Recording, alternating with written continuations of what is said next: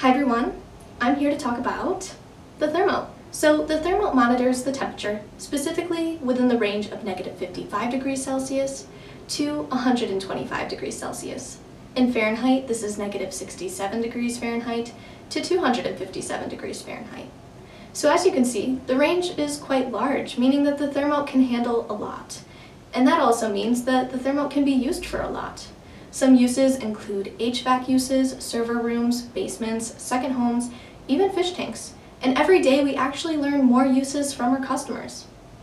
Now, it's important to note that all Zynect devices, which I have right here, the Thermote X and the Soilmote, all of these Zynect devices are powered by AA batteries, smartphone controlled through our Zynect app, send you text message alerts as soon as the temperature goes out of a range that you choose, and are all IP67 waterproof and dustproof.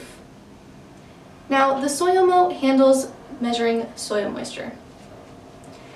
And as said before, the Thermote handles the temperature, but so does the Thermote X. So I wanted to briefly go over the difference between the two so you can make a better informed decision. So, as mentioned before, the Thermote handles -55 degrees Celsius to 125 degrees Celsius. The Thermote X handles -200 degrees Celsius to 200 degrees Celsius. And in Fahrenheit, this is -328 degrees Fahrenheit to 392 degrees Fahrenheit. So as you can see, the temperature range is quite a bit bigger for the Thermote X. It can handle ultra low and ultra high, while the Thermote's more for your typical temperature ranges.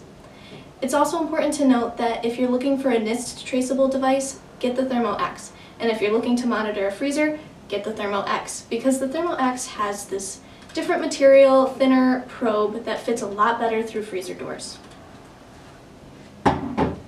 So there's all about the Thermote and what it has to offer, and thank you for joining me.